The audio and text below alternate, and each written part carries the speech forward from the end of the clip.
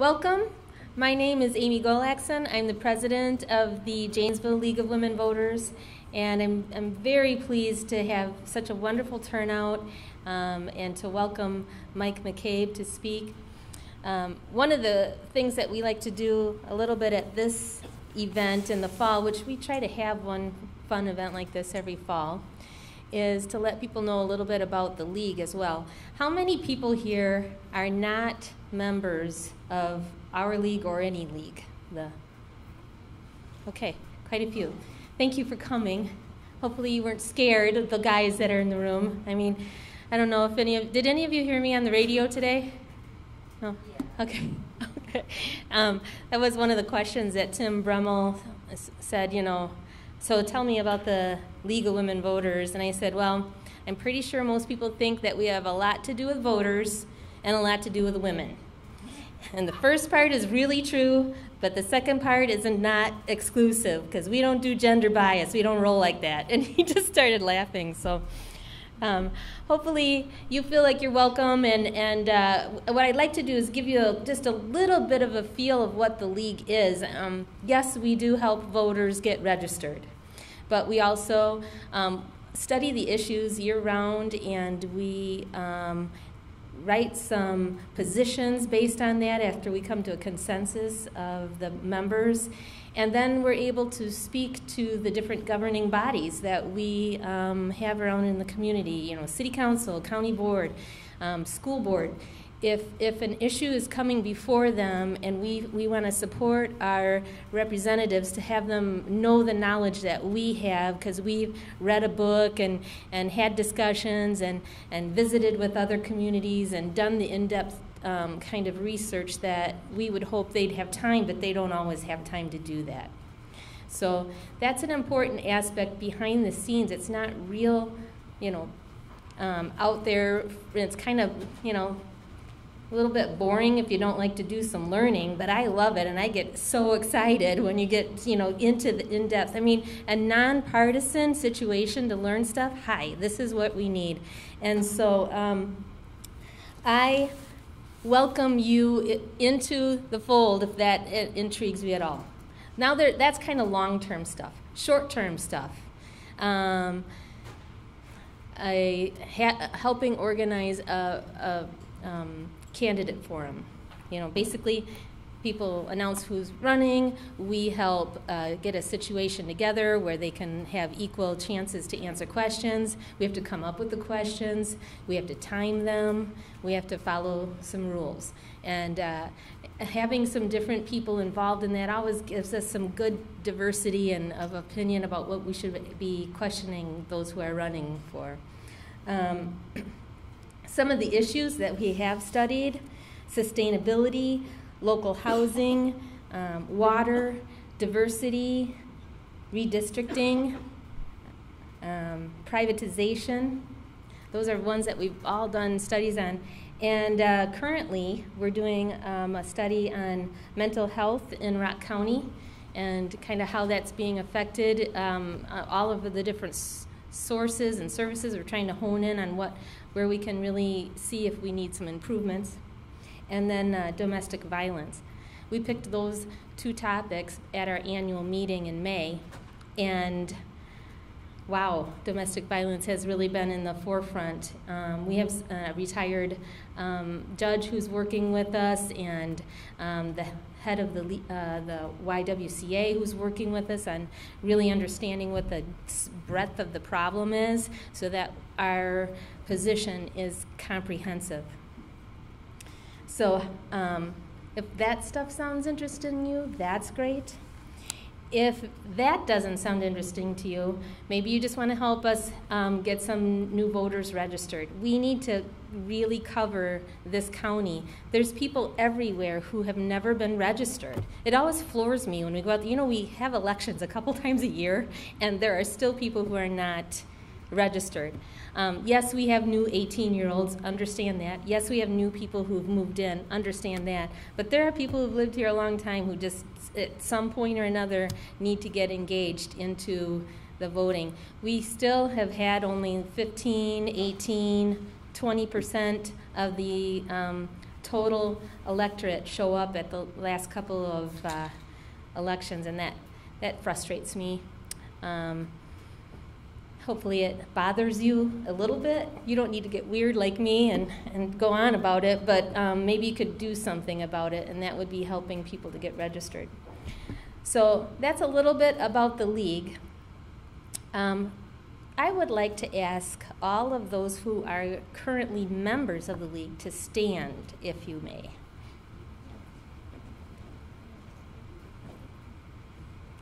And someone's raising their hands, which means the same thing. So look around you, ask them, if you're interested, ask them questions about the League. They're more knowledgeable than I am about many things. I think they just stick me up here because I don't mind a microphone. But I do have to say, some people have asked me about the T-shirt. You do know the Justice League, right? So sometimes when I'm talking to my friends about the League, they like to assume that it's the Justice League, which it's not. And then sometimes I have a kind of smart aleck friend, and he's like, is that the Extraordinary League of Women Voters of Justice? You know, he just like strings it all together. So in honor of some humor that we need to throw at this, because everything can get us a little wound up, that's what I try to do is just find the way to get people engaged and come in and share their time with us. So without any further ado, oh wait, I should tell you how you can join. You can talk to me or any member at the end of this thing. We'll get you signed up. $65 for an individual, $90 for a household, and that's for a whole year. Gives you a membership in the national, the state, and the local league all at once. Bam! You get a lot of good information too. So, without any further ado, I'm going to bring up my friend Nancy Stabb, who is going to introduce Mike McCabe.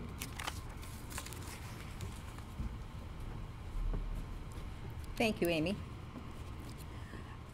It is my pleasure, my honor, to introduce to you tonight Mike McCabe, who is the author of Blue Jeans in High Places, The Coming Makeover of American Politics, and director of the Wisconsin Democracy Campaign, a nonpartisan watchdog group that tracks the money in state elections and works for reforms aimed at making people matter more than money in politics. What a novel idea.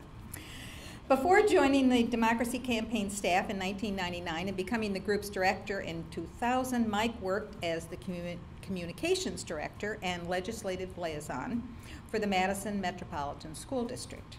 He previously directed a statewide civic education program and also worked as a newspaper reporter and a legislative aide. Mike served in the Peace Corps in West Africa country of Mali. He was raised on his family's dairy farm in Clark County, Wisconsin, and is a graduate of the University of Wisconsin-Madison with degrees in journalism and political science. Let us welcome Mike McCabe.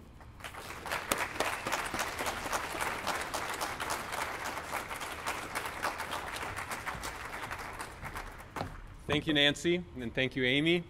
Thank you to the Justice League of Janesville for inviting me to come, and I'm honored to be among superheroes. And I have to say that while I spent much of my childhood in Clark County growing up on a dairy farm, I have very deep roots here in Rock County. My mom grew up here in Janesville, and two of my sisters are in the audience, and my cousin Ron is in the audience. So I continue to have family living here. My parents, after retiring from the farm up in Clark County, moved back to Janesville and lived here until they passed away some years ago.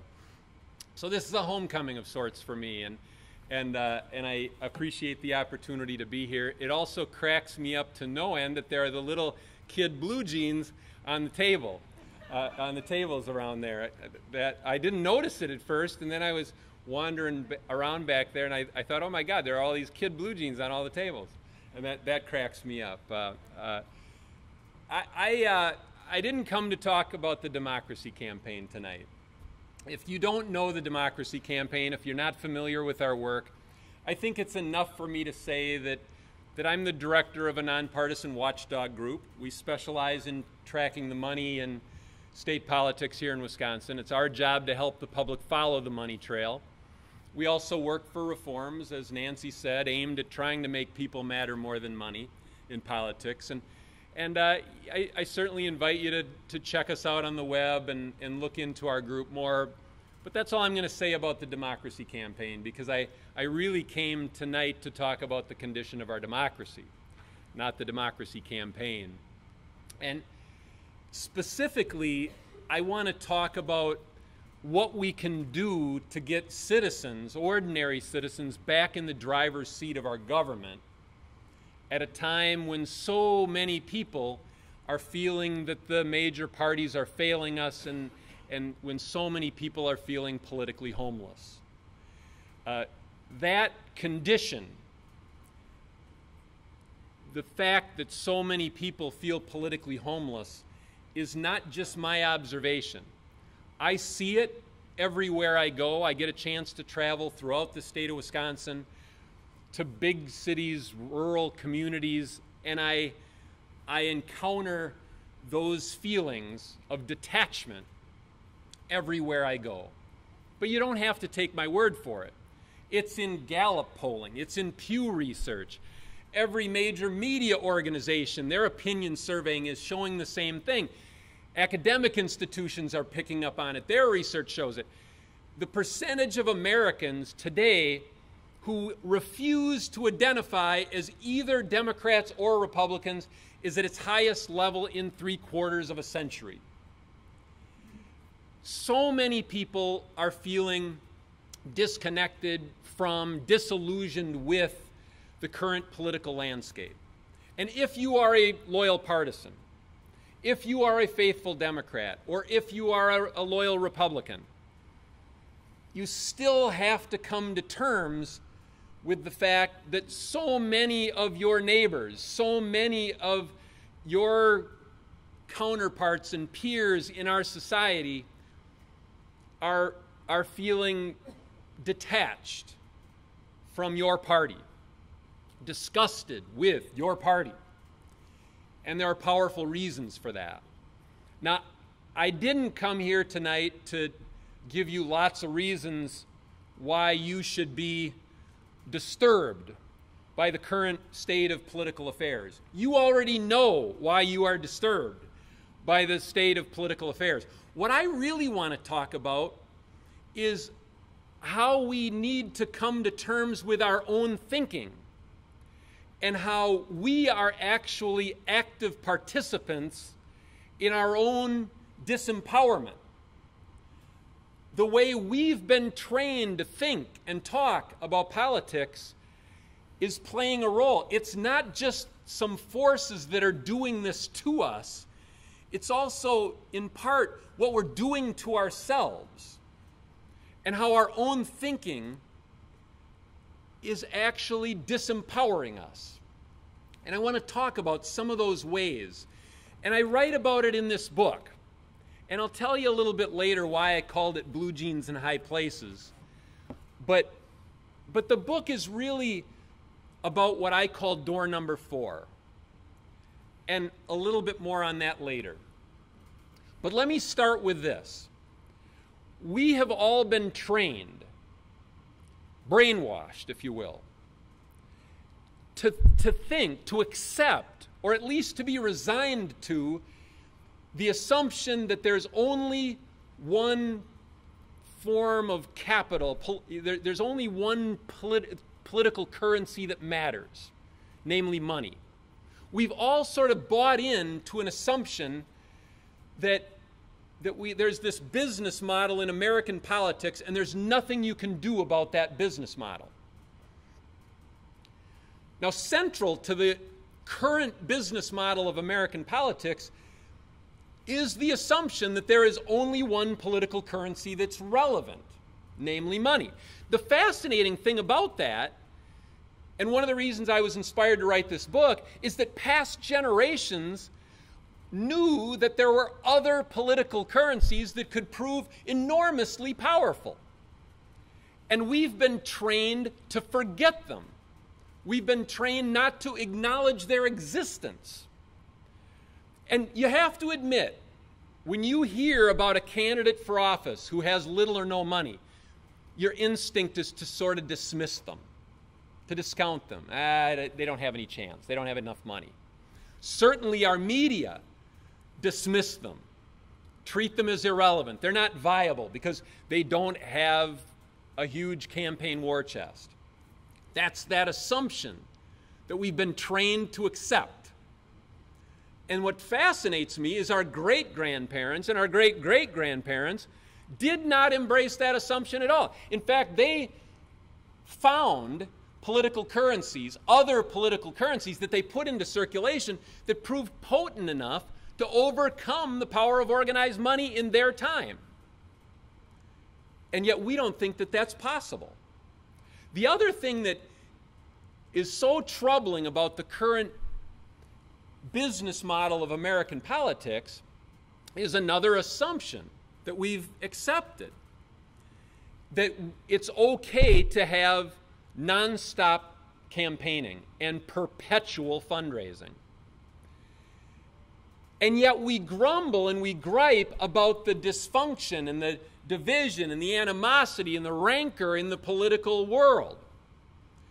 And we are frustrated that our Congress is so dysfunctional and that our politicians can't seem to talk to each other. And we mourn the loss of civil discourse and civility in general. The business model of American politics is lethal to civility, absolutely lethal to civil discourse. And let me tell you why. It used to be in our state, on this land, it used to be possible to run statewide for public office, in our lifetimes I'm talking. It used to be possible to run statewide for public office successfully and spend a few $100s doing it. Bill Proxmire, for 30 years, got elected from Wisconsin to serve in Washington in the United States Senate. He never once, in any one of his campaigns, and he didn't lose an election for 30 years, he never once reached the $300 mark in one of his campaigns. And in his last run for public office, which he won by a landslide, with well over 60% of the vote, Bill Proxmire spent $145.10 on his entire campaign. And you know what his biggest expense was? Postage to send back checks that people had sent him. He would send him a note and saying, you know, I appreciate the gesture, but I'm not taking any political donations, and so I'm returning your check. Thanks for your support. That was his biggest campaign expense, and he won going away.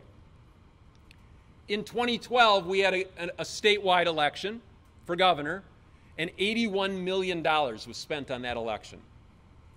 In a generation, we've seen our system go from a place where it was possible for Bill Proxmire to run for $145 and win, to a point where $81 million is spent electing a governor. That business model that has taken root, that produces $81 million elections, means that they never get to stop. Unlike Bill Proxmire's generation, when you would spend a few months campaigning for office, you'd raise a little bit of money, not so much in Proxmire's case, but most politicians, they were raising a little bit of money. They had some billboards to buy or some yard signs to put up. They needed a little literature to pass out. And so they would spend a few months raising money and a few months campaigning to voters. And then the winners of those elections would go into governing mode. And they would have to deal with all the other winners of all the other elections, some of whom were from the other party, to try to deal with our problems and try to solve America's problems. And that governing mode involved some compromise. It required some degree of collegiality. Civility actually came in handy. Today's elected officials really don't get to go into governing mode, ever. Because we've got campaigns that are so expensive that they are constantly campaigning, constantly fundraising.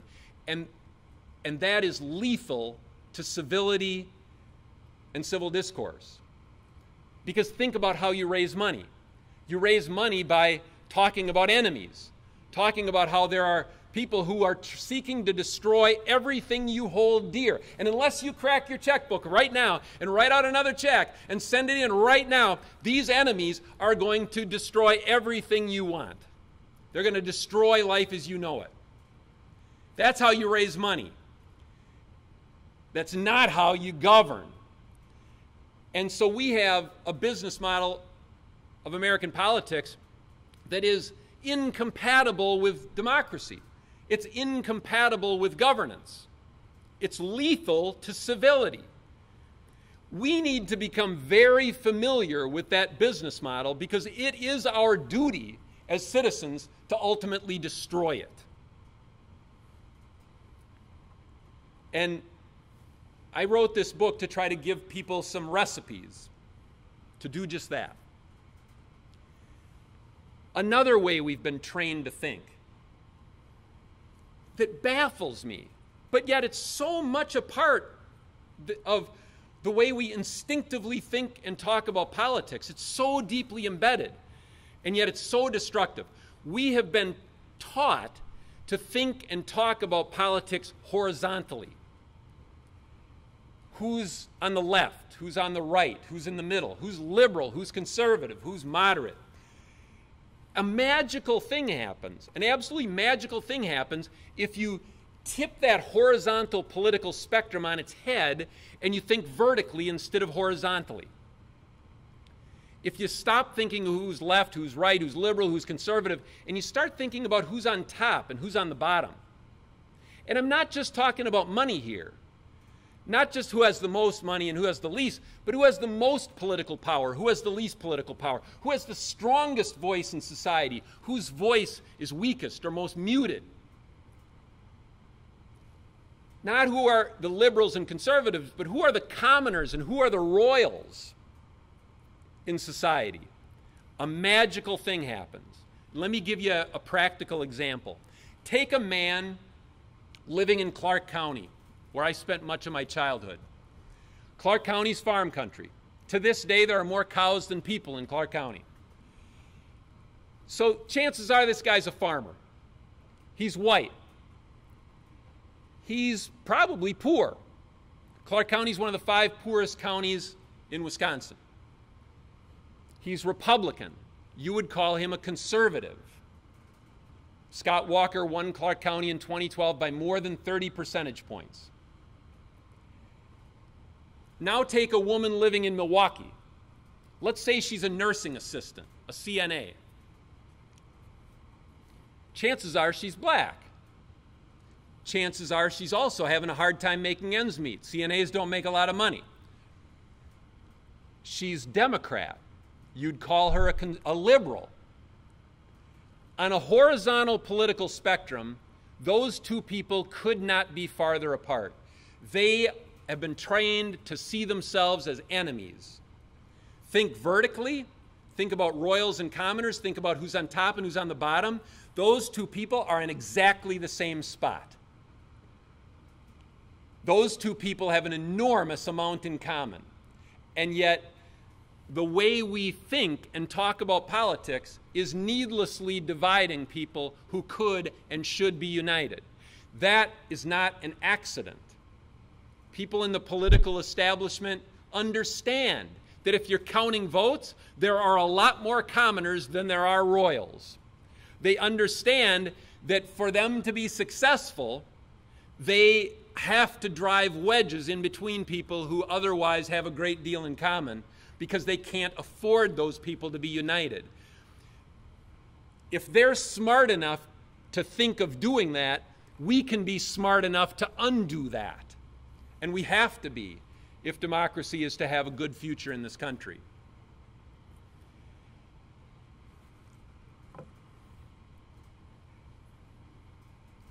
One of the other things that I marvel at is how much of a time warp we seem to have fallen into with our political vocabulary.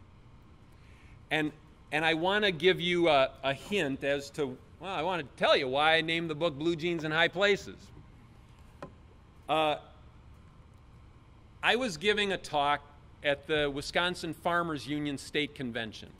So I had 250 farmers in the audience. And I don't even know what possessed me to do this, but I speak without notes. I speak from the heart. And it dawned on me that to ask them if any of them owned a donkey. I don't know why. I said, anybody own a donkey? And not a single hand goes up. And I said, oh, come on, somebody's still got to have a donkey on their land, and no one did. And I said, all right, how many of you own an elephant? And not a single hand goes up, of course. And I said, all right, now how many of you own a pair of blue jeans? Every single hand in the audience shoots up. And I said, all right, now what better represents you as a person and you as a people? A donkey, an elephant, or a pair of blue jeans? And what would better distinguish you from the suits on Wall Street and K Street where all the lobbyists prowl, and on Capitol Hill? What better distinguishes you from those who seek to lord over you? A donkey, an elephant, or a pair of blue jeans? And the reaction I got from that audience inspired the title of this book. We're stuck with two parties with symbols that date back to the 19th century. And those symbols bear absolutely no relevance to modern political life. Now, the politically homeless would probably say, well, they're apt symbols then, because these parties bear no relevance to my life. And you know, what that got me to thinking. Our great-grandparents and great-great-grandparents understood something that we've been trained to forget. And that leads me to the last part of our training, our brainwashing, that I want to talk to you about. We have been trained to think that we have three choices as voters, and only three. We've been trained, so think of them as doors. Door number one, door number two, door number three. Behind door number one is whatever the two major parties offer us. Now, to people who are loyal partisans, they may be more or less satisfied with what they find behind door number one. Most Americans think that what is behind door number one sucks. Most voters are feeling like they're doomed to hold their noses and choose between the lesser of evils. And that is a reality that partisans need to come to terms with. Both parties need to come to terms with how people are feeling about them. Their brands are terribly, terribly damaged. Most people don't like what's behind door number one, so they long for door number two. Behind door number two, they find a third party or independent candidate. Problem is that door leads to a dead end. Whether it's Ralph Nader one time or Ross Perot another time, that third party candidate invariably finishes third. Third parties are aptly named. They almost always finish third. And so people are deflated. They don't feel that they got anywhere by choosing door number two. I'm not sure why people would be surprised by that, though, because America is a two-party system. We're not a European parliamentary democracy. In Europe, you've got a situation where competing factions can join forces and form coalition governments. You can have a sixth party or an eighth party join with a second party and become the first party and become the ruling coalition for the government. We don't have that in America. We have a two-party system. But yet, it's amazing, and it speaks to just how disillusioned people are with door number one when they keep choosing door number two, even though it leads to a dead end. And repeatedly, they are deflated by what they find behind there because it is a dead end. And that leads them to door number three. And behind door number three is withdrawal. It's resignation.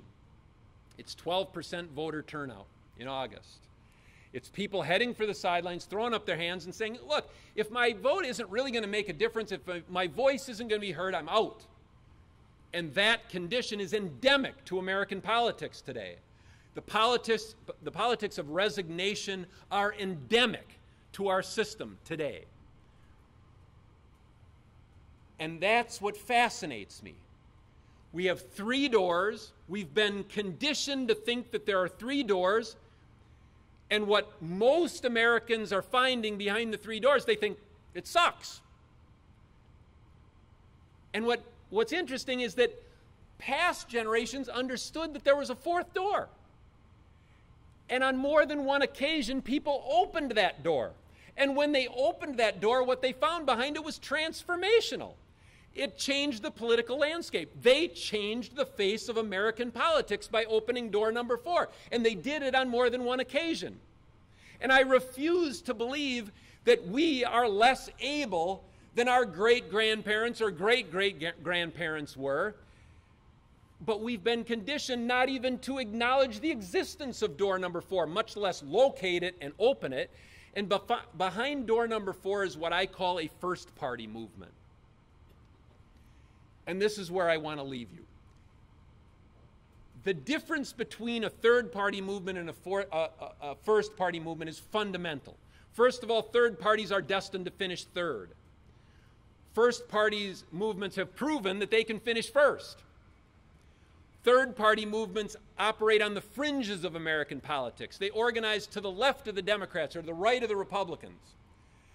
First-party movements don't try to clip the wings of the party. They go straight for the heart. They seek to compete for the affections of all voters, not just those who are to the left of the Democrats or the right of the Republicans.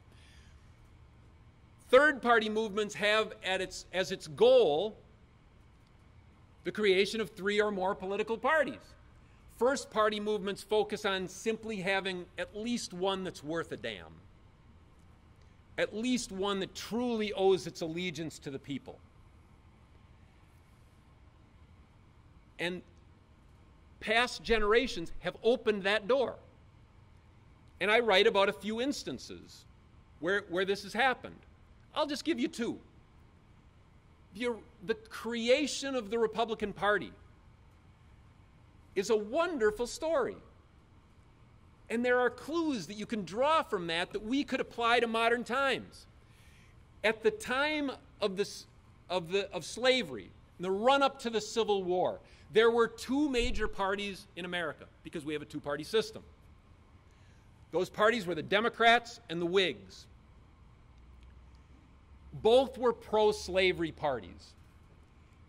And there was this growing abolitionist movement. There were people calling for the end of slavery. They could not find voice in one of the major parties. They felt politically homeless. And what did they do?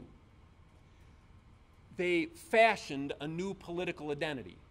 They went into a little white schoolhouse in Ripon, Wisconsin, and they went into that building calling themselves Democrats or Whigs, or some of them were feeling so politically homeless they called themselves things like free soilers.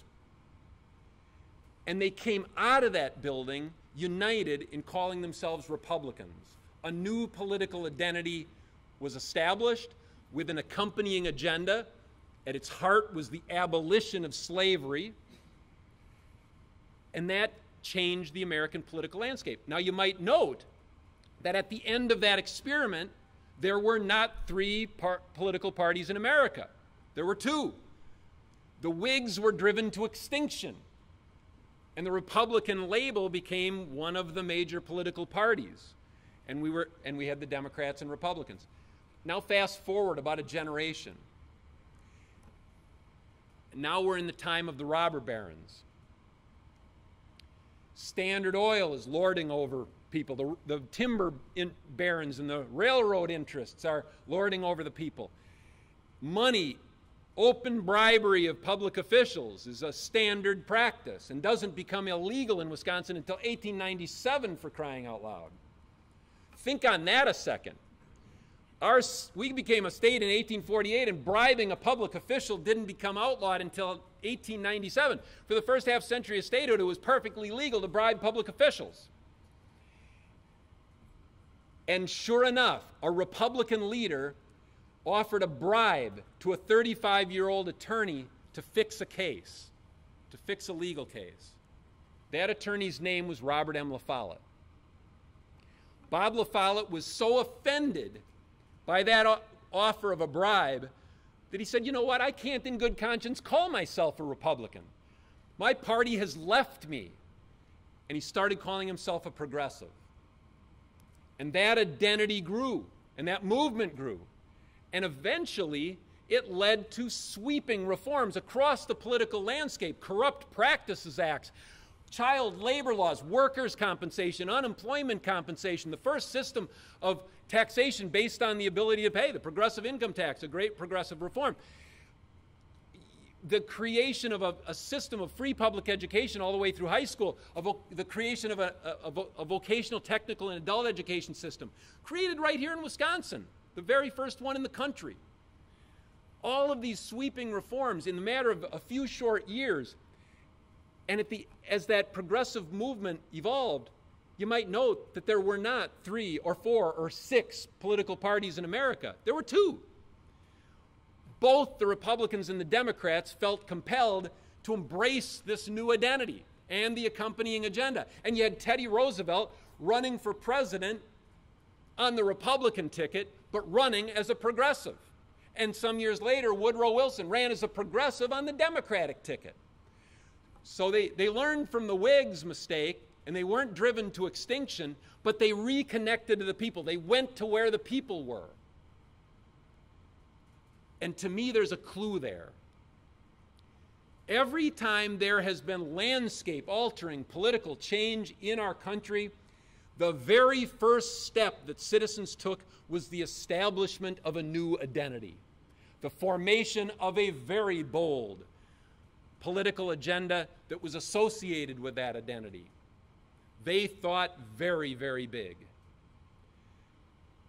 And it compelled the major parties to reconnect with them or perish. We have now come full circle. I see a little gray in the audience. I'm delighted to see some people who don't have any gray on top. But you all are old enough to remember Wisconsin when it was known as a beacon of clean and open and honest government. That was our inheritance. And it's an inheritance we've largely squandered. Because we can't honestly look into our own hearts and say that Wisconsin today is a beacon of clean and open and honest government. We have gone full circle back to the conditions of the Gilded Age, back to the conditions of the robber barons. But what we have to remember is that our own great-grandparents and great-great-grandparents faced Standard Oil and the robber barons of the timber industry and the railroad industry. They were up against the Rockefellers and the Carnegies and the Vanderbilts and J.P. Morgan, and they beat them. And they beat them by fashioning a new political agenda, a new political identity, forcing political change within a two-party system. We face such remarkably similar conditions today. I just think this moment cries out for citizens to think as imaginatively and as creatively as past generations did. We don't have to make history here. We just have to repeat it. And I refuse to believe that we are less able of creating that kind of change than they were. We got more money than they had. We've got more education than they had. We have far greater means of communication than they ever hoped to have. And they beat the very kinds of forces that we are up against today. And I just close with this thought. Optimism is a political act. Those who seek to control us want us to be cynical. They want us to believe there is nothing that we can do to change our political fate. They want us to believe we have to accept things the way they are. They benefit when we are cynical. Cynicism is obedience. Optimism is an act of civil disobedience.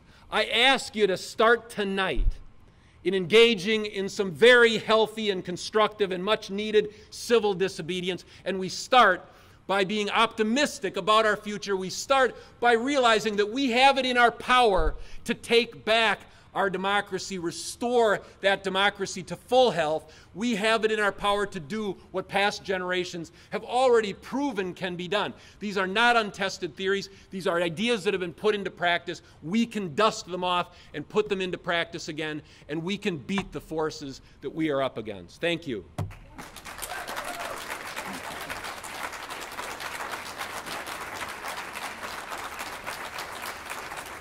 Thank you.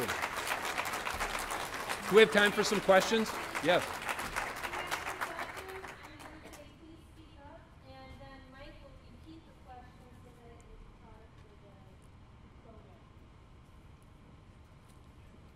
Mike, you talked about we have communications, but is that also something that holds us back because of the partisan nature of communications and the deviousness and hatefulness of it? Oh, the point was made that we have a lot more means of communication, but a lot of those means have been very partisanized, and does that actually hold us back? And that's a wonderful point, of course. We have sort of a reemergence of partisan media. However, we do have to take into account that the times that I was describing, when the Standard Oils of the world, the robber barons were overcome, there was highly partisan media at that time. I was just out in Gettysburg and had the delightful opportunity to go to prowl around the grounds, and I went into the Gettysburg National Museum, and it was fascinating reading the editorials up on the wall about Lincoln and Lincoln's Gettysburg Address. We think it's one of the most brilliant pieces of political oratory in the history of American politics. You should have seen these editorials mocking and ridiculing and absolutely lambasting Lincoln for his remarks, and then others that were praising him and saying it was one of the greatest speeches ever.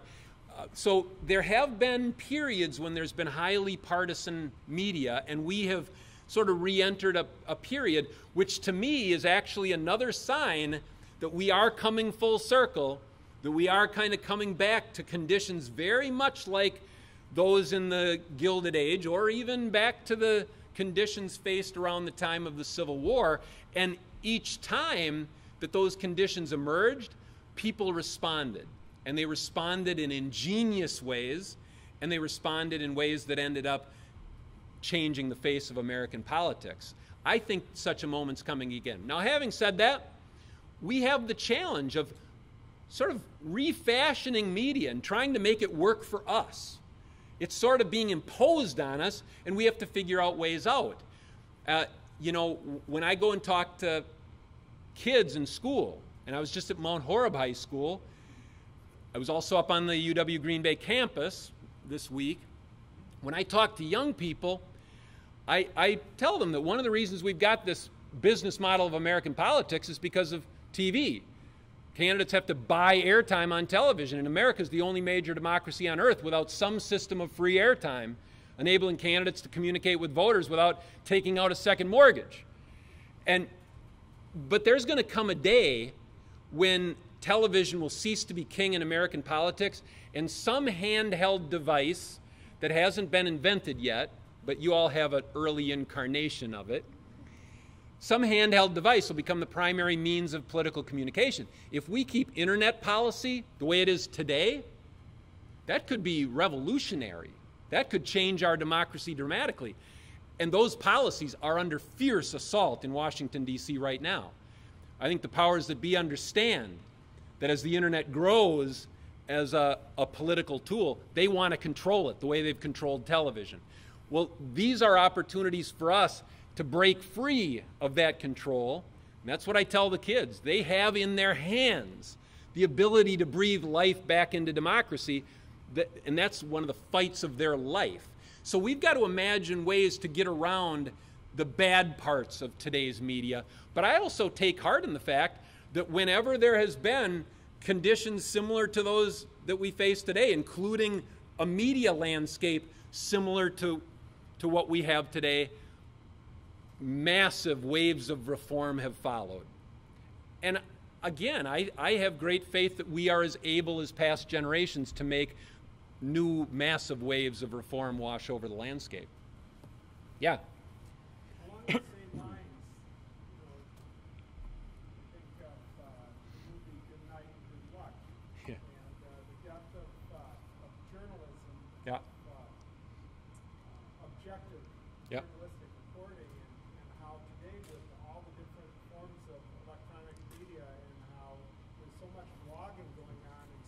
so many people voicing opinions and spin, but nothing factual. Yep. And a lot of times no way to really check it. You know, what's your comment on that? The question was about the death of objective journalism, or the death of journalism, period.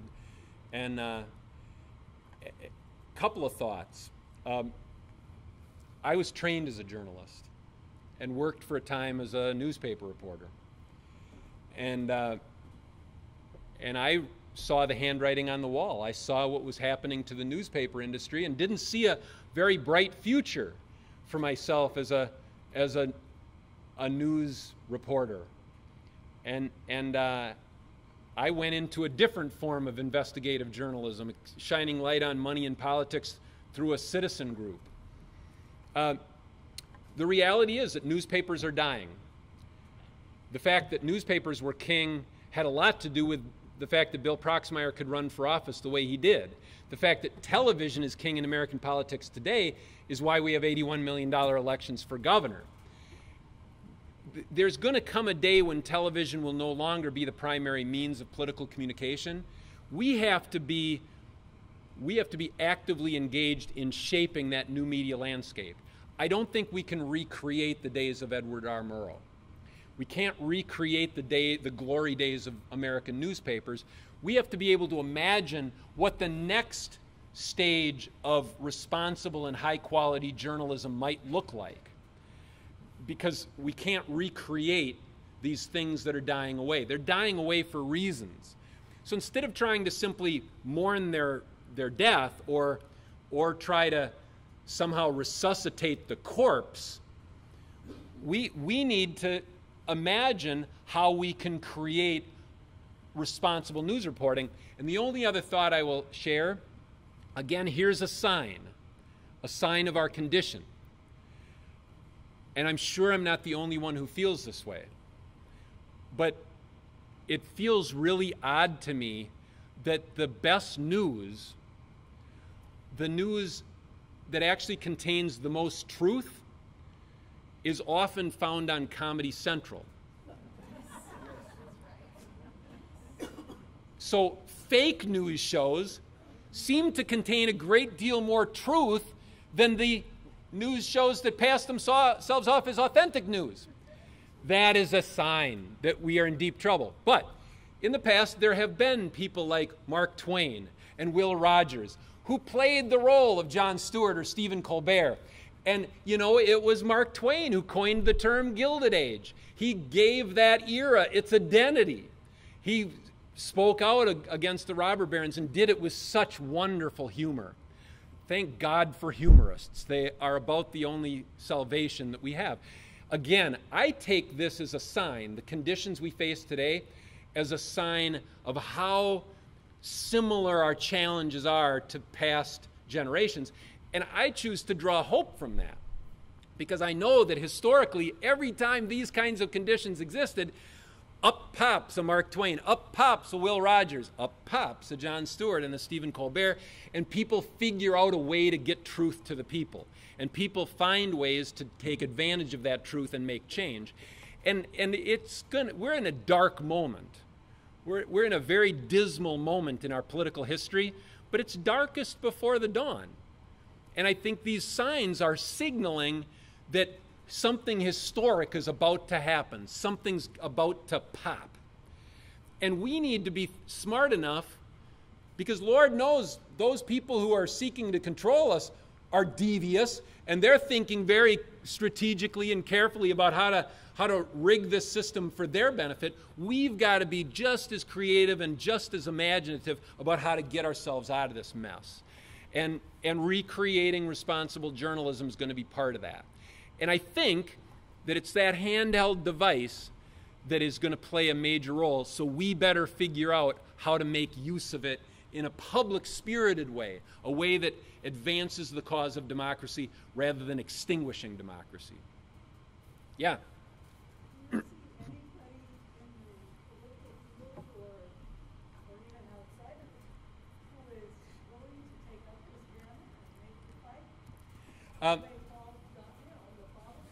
Yeah.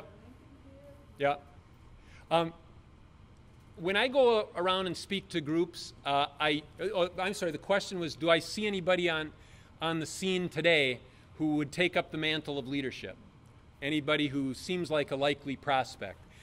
When I go around and I talk to groups, depending on the political stripes of the people in the audience, I'll invariably get somebody who will say, isn't Elizabeth Warren the answer? Or isn't Bernie Sanders the answer? Or a different audience might say, isn't Rand Paul the kind of person who could take up the mantle of leadership? Or what about John Huntsman? And my answer to either audience is always the same. That is another way that we've been trained to think. It's another thing that's central to our vocabulary. You've been conditioned to refer to your elected officials as our nation's leaders, or our state's leaders, or our community's leaders. And actually, I think at critical moments, true leadership has always come from the citizenry. And when that leadership comes from the citizenry, there are always able politicians who run to the front of the parade and grab a drum or a flag. But think about it, even in our time. I could give you a dozen examples, but I'll give you one. Gay rights and marriage equality.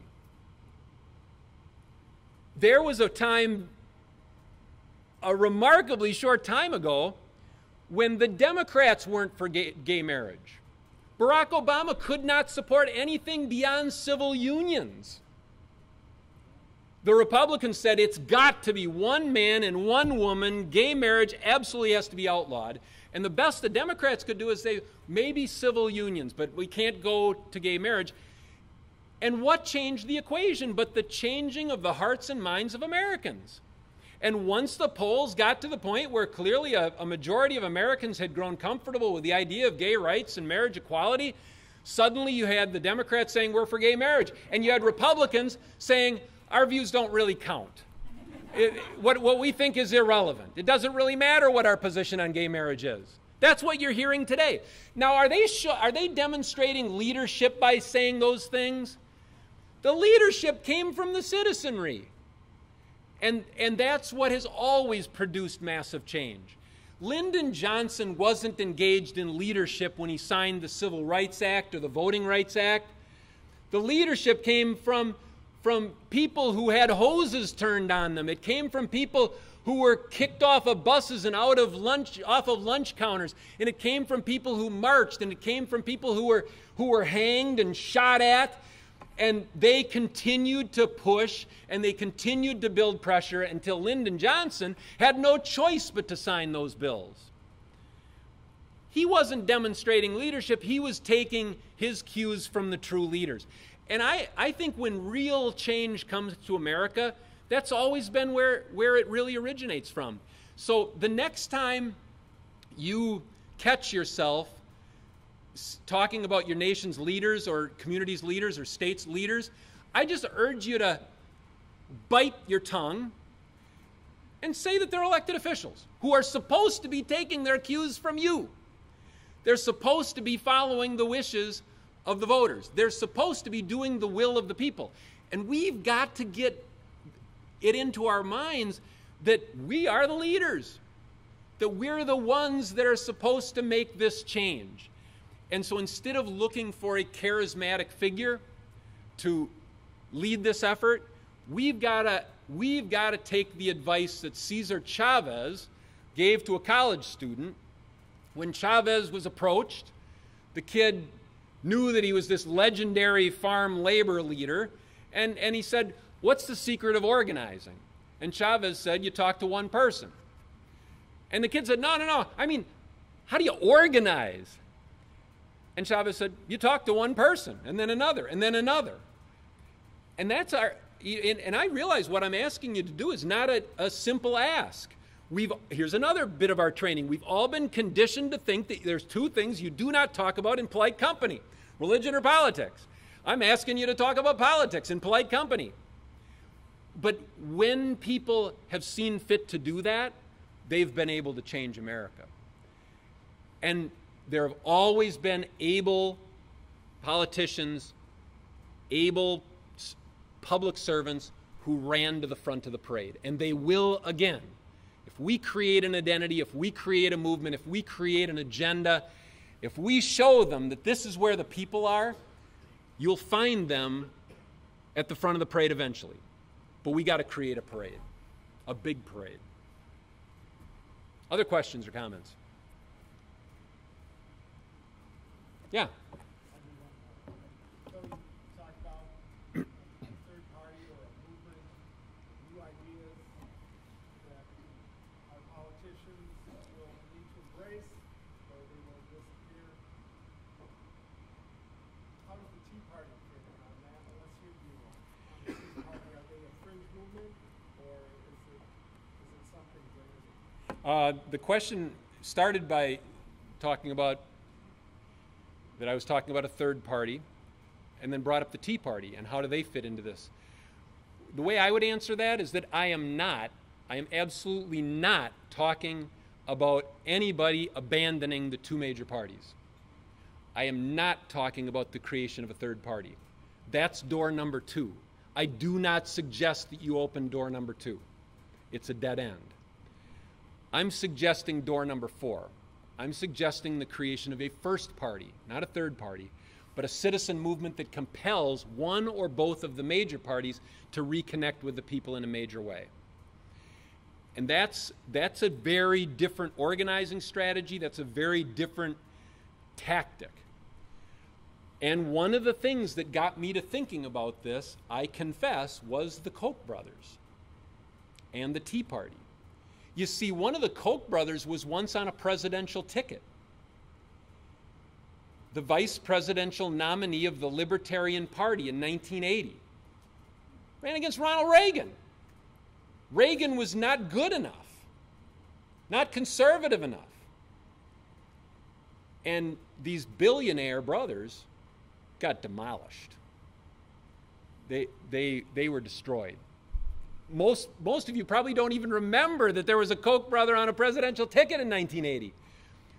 They're an irrelevant footnote in history, but they learned something from that experience. They learned that no matter how much money you got, no matter how much political clout you got, you can't operate outside of the two-party system in America and get anywhere.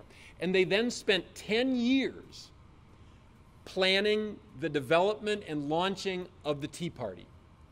And what fascinated me about it is they weren't creating a party at all. They were creating an identity, a new brand that they would use to take over a party. And I don't think you can possibly call this a fringe movement. It's not a grassroots movement. There's nothing grassroots about it. It's pure AstroTurf. They've spent millions designing it, devising it, filling buses with people to populate the rallies. It's pure AstroTurf. But you can't call it a fringe movement because look at the impact that it's had on one of the major parties. So is it door number 4? And I would say that that is a very selfish use of door number 4. They did this for very self-serving reasons, to make the Republican Party even more subservient to them. Now, I've used this line a few times. It annoys loyal partisans, but I'm going to say it anyway. We've got one party that is scary and another that is scared.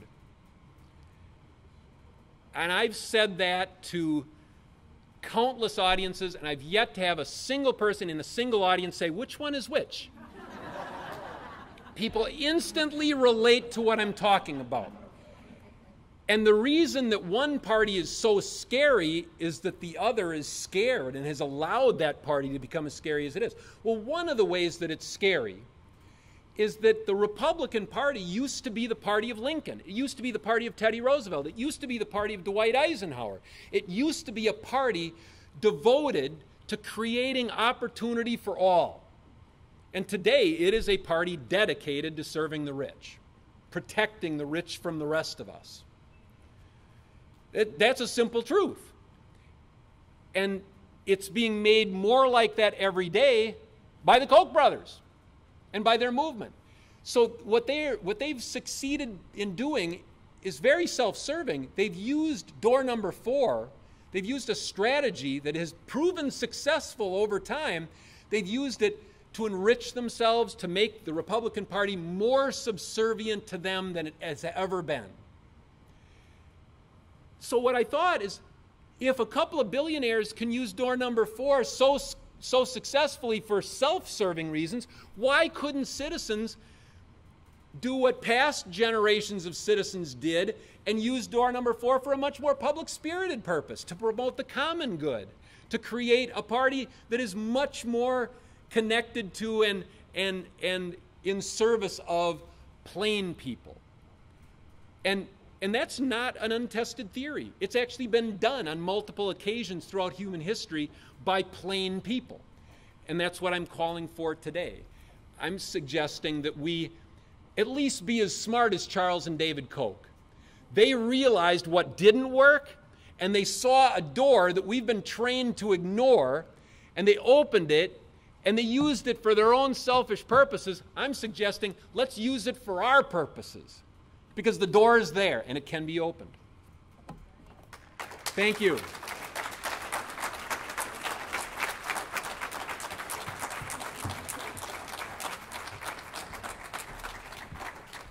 Okay, so if you don't feel some energy after that, you may need to check your pulse. And basically what what we would like you to know about the League is that we may or may, I haven't read his whole book or anything, we may or may not agree with every point, but we do agree with getting people involved. And if this gets you excited about getting involved in voting and getting your friends to vote and getting your family to get engaged and pay attention, we've done our job here.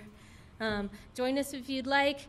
Hang around for a while if you want. We've got plenty of food and drink, and thanks again for coming. Thanks. Let's give another hand to Mike.